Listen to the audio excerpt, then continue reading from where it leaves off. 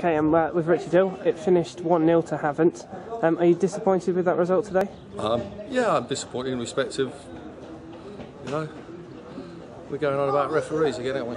Blatantly obvious from the first whistle that we were going to get nothing today, nothing whatsoever, and some of the decisions there are just ludicrous, just so biased and one-sided.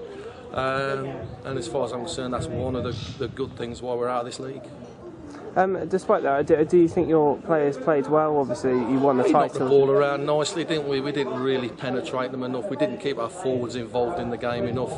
But we've played some decent football at times, and we played with a bit of energy, but we didn't have that cutting edge that you'd have looked for.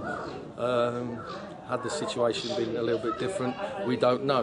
We might well have done, but good luck to Havant. They're one step closer to the playoffs. But as I say, I'm just a little bit disappointed that there were times today we weren't allowed to play, and I thought there was times we should have had free kicks when we weren't given them.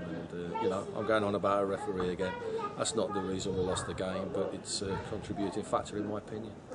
You gave some of the youth players, the academy players, a bit of a run out. Lewis Noyce, Jamie Bulpett started, and how did you see their performance? They did great, didn't they? Yeah, they did great. Jamie Bulpett's trained with us all season. Jack Smith's trained with us all season, and Lewis Noyce has as well. And I just felt they needed a little bit of a pick me up. It's tough training every week and not seeing any light at the end of the tunnel. But I've not been in the position to be able to do that until today. And they've deserved to have a little chance. And they've come out of it well, haven't they? All right, thank you for that, Richard. Cheers.